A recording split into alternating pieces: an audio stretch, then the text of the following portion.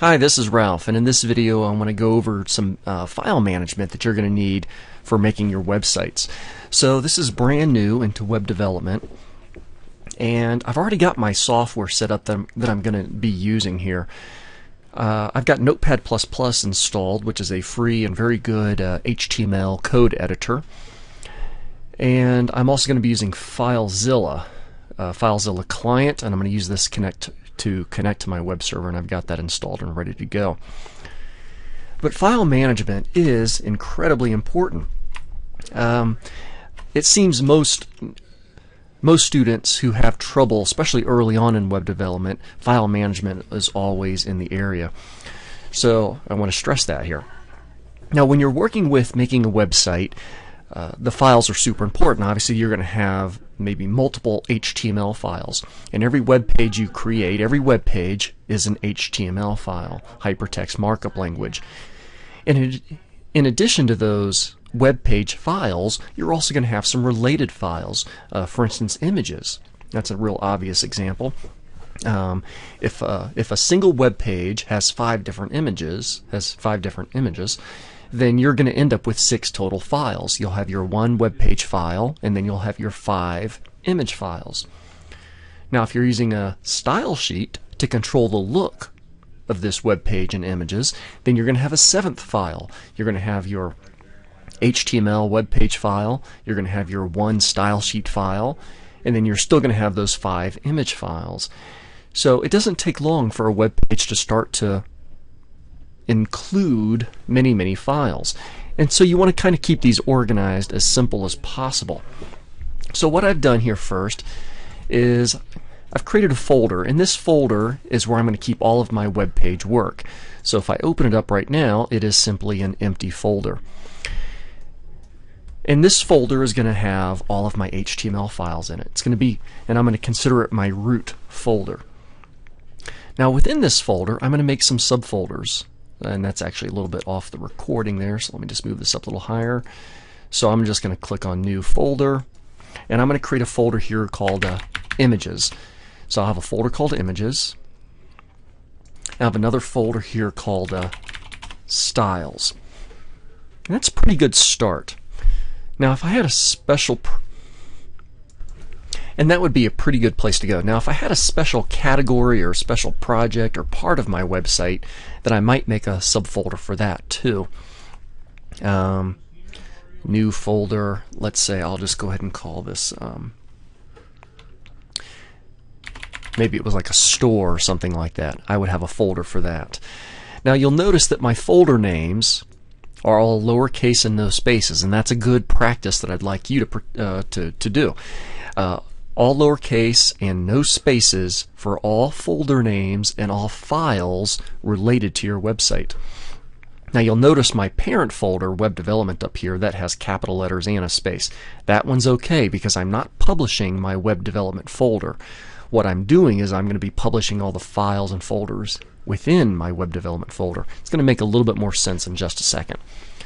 I'm going to go ahead and take out that store folder. Don't really need that right now. But I have my images folder and my styles folder, and within here I'm going to have some HTML files. Let's go ahead and try one real quick. I'm going to go and pop open my my editor. I'll delete that and just type up a super quick web page. There we go. So I've got a plain web page here. I've got the doc type definition for HTML5. This tells the browser which version of language I'm using. I've got an opening HTML tag with language English US. I've got a head section for my page. Within the head section, I've got a meta character encoding tag. This is basically the conversion of the style of conversion, so to speak, for my text into some binary code.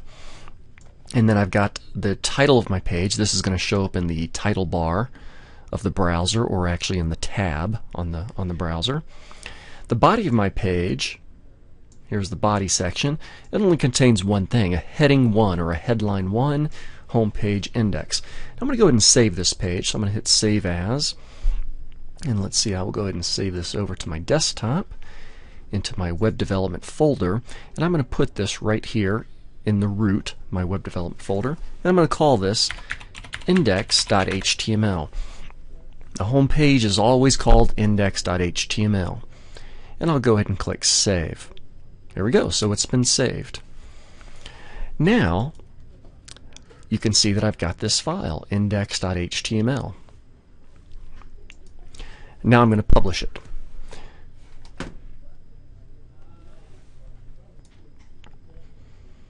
And to publish it, I'll need to open up my FileZilla editor. There's my FileZilla. And I also need to put in my login information. Now, if you're one of my students, then I've provided login information to you, and I sent you an email a little bit earlier with the necessary host information, username, and password to log in.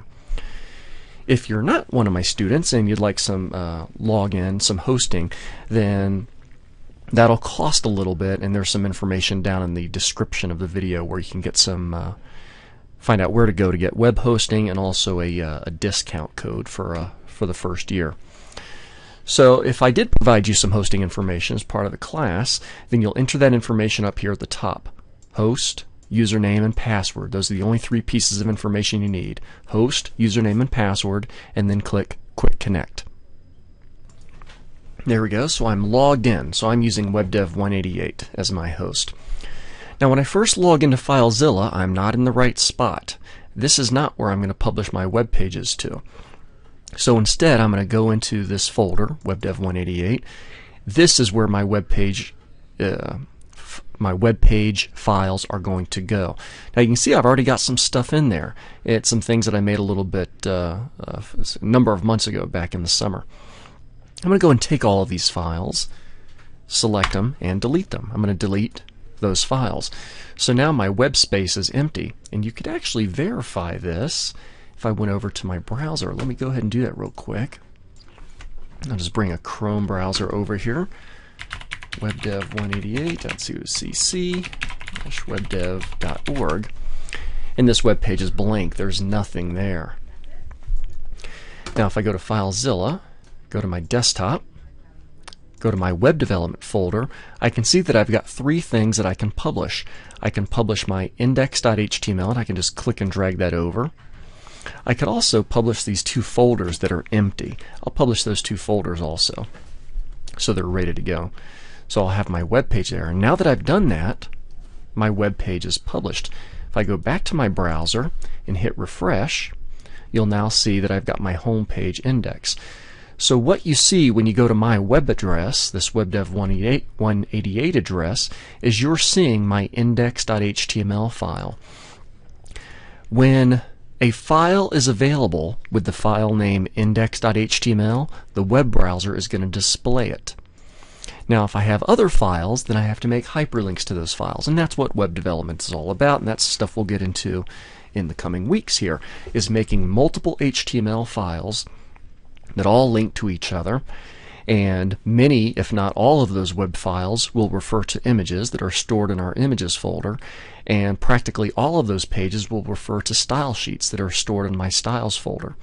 Now something else I'd like to stress, in fact let me arrange these by file name. There we go.